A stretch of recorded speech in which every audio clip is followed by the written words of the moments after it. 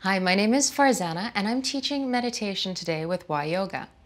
One of the biggest challenges that people come to me with meditation is that they cannot quiet their mind.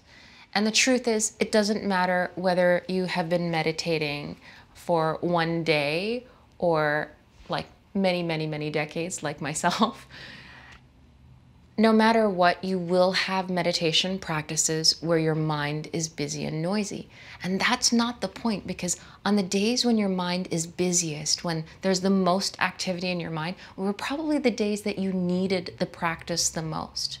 What I really want to get at is the emotional stress that comes out of the conversation that goes in our head when perhaps we might feel bored or we feel shame for not being able to have a quiet mind or a quiet practice or find the stillness.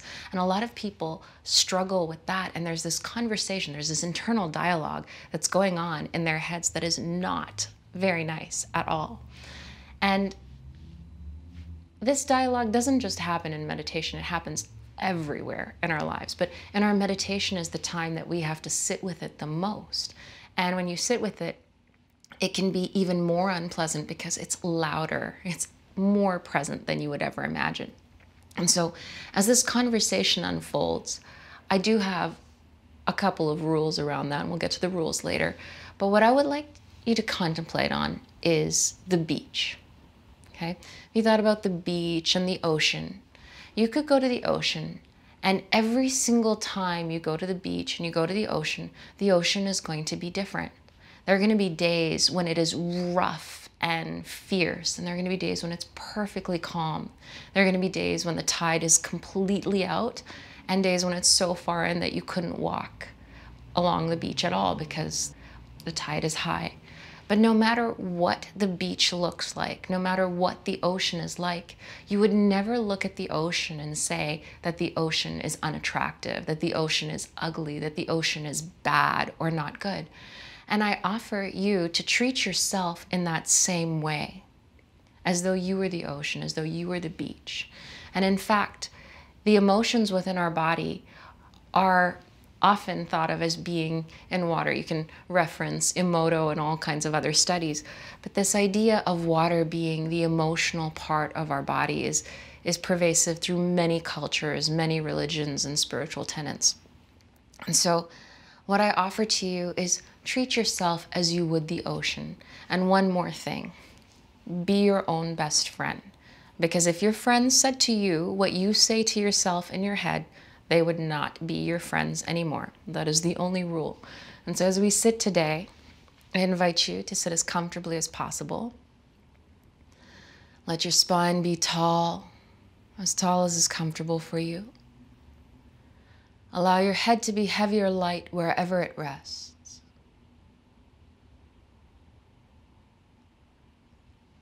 Allow your eyes to soften down.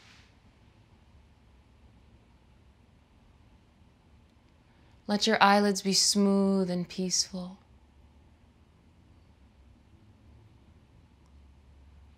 Allow the smoothness of your eyelids to flow down your face, softening, smoothing over your cheeks, around your mouth, through your lips, easing and releasing down your jaw, into the rows of your teeth,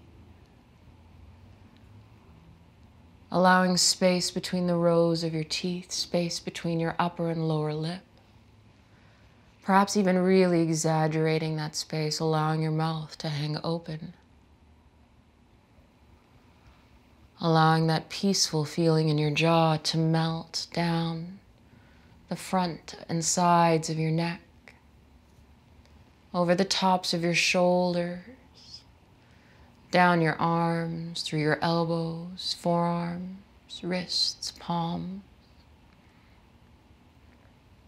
to the very tips of your fingernails. Let it flow down from your neck, through your chest, allowing it to broaden across the front of your chest, between your shoulder blades, through your torso, through every organ,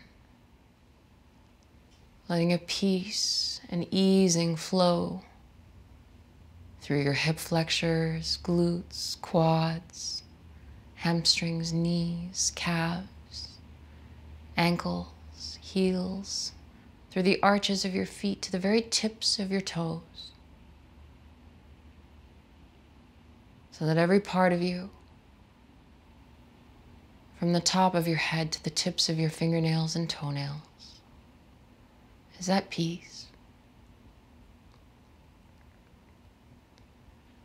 Allowing your breath to flow peacefully, naturally, effortlessly. Allow each breath in to bring in prana, life force, chi, and oxygen. And allow it to release what doesn't serve you. And as you release, allow every muscle, every fiber, every cell to let go. Allow your breath to flow.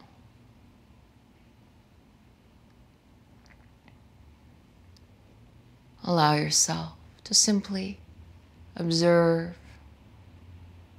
your own body, your own mind and thoughts, your own emotions, as you would the ocean.